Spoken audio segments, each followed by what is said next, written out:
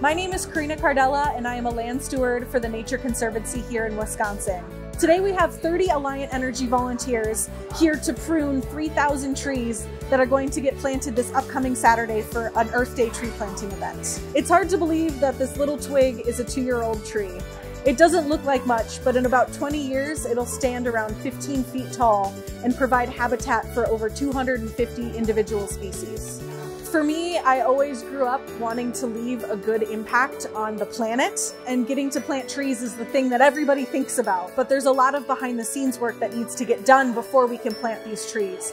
And I'm really grateful that Alliant Energy is here to help us do the dirty work that isn't as glorious, but it's still super, super important. The Nature Conservancy wants to try and protect around 1/3 of the land in the United States by 2030, and Alliant Energy wants to plant around 1 million trees by 2030. So because of that, we have a really great partnership. Planting trees is one of the best ways to protect the environment, not only because it provides habitat for so many different birds and flowers and other organisms, but also because it makes the land more resilient to extreme weather events. Also, the trees are just beautiful.